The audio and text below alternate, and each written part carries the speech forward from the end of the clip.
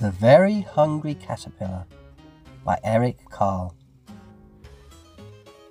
In the light of the moon, a little egg lay on a leaf. One Sunday morning, the warm sun came up and pop! Out of the egg came a tiny and very hungry caterpillar. He started to look for some food. On Monday, he ate through one apple, but he was still hungry. On Tuesday, he ate through 2 pears, but he was still hungry. On Wednesday, he ate through 3 plums, but he was still hungry.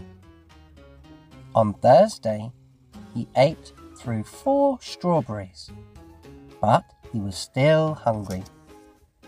On Friday, he ate through 5 oranges, but he was still hungry.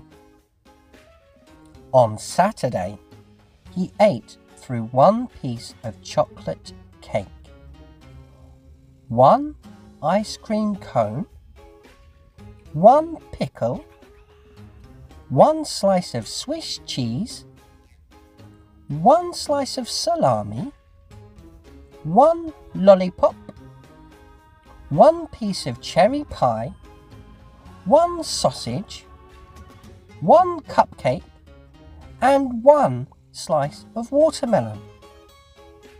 That night, he had a stomachache. The next day was Sunday again. The caterpillar ate through 1 nice green leaf, and after that, he felt much better. Now he wasn't hungry anymore, and he wasn't a little caterpillar anymore. He was a big, fat caterpillar.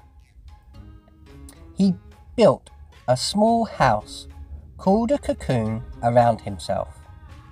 He stayed inside for more than 2 weeks.